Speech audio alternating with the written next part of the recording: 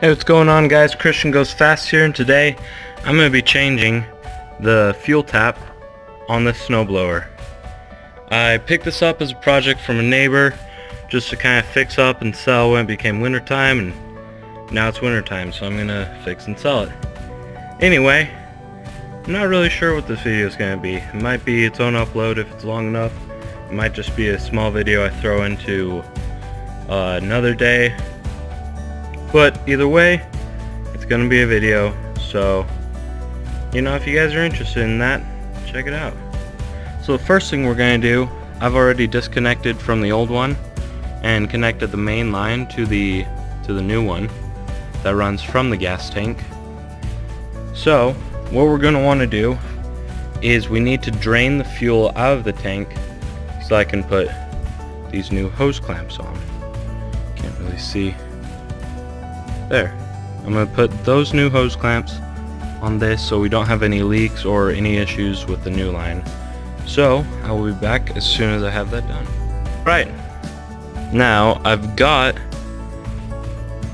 see if it'll focus, I've got the old fuel shutoff switch out. I have the new one in with the new hose clamp on it. Can't really see that, but it's on there.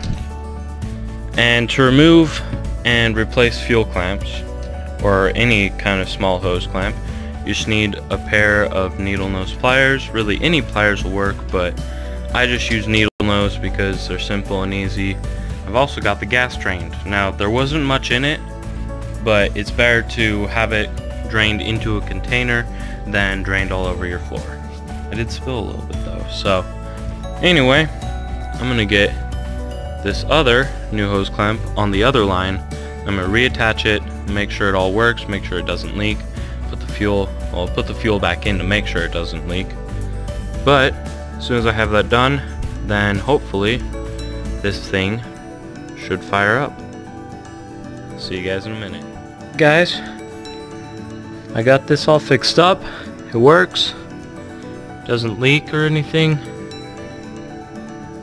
And gas tank is filled. So, with that being said, all we have left to do is start it up. And I realize I keep saying that I'll see you guys in a minute, or I'll see you in a little bit. Well, it is a couple minutes for me, but for you guys it's really just, a second. Anyway, I'm gonna see if I can start it up. Alright, so this is going to be the final video in this little project. So after I got all plugged in, got it all fixed up, I went to start, and it'll start for a bit, but after that it shortly dies out, which means that the carburetor needs to be cleaned. And I don't have time to do that all today, but I started on the soaking process. So I put some carb clean in there. I'm going to let it soak in. Then in a little bit, come back, spray it all out. And if that fixes it, then it will start. If not, I'll have to pull it apart and clean it all out again. Anyway, thank you all for watching. Please remember to like, comment, subscribe. It really helps out. If you guys have any ideas for videos or anything you want me to do or see, then leave a comment or message me, and that would help out a lot. Thank you so much for watching again, and have a great day.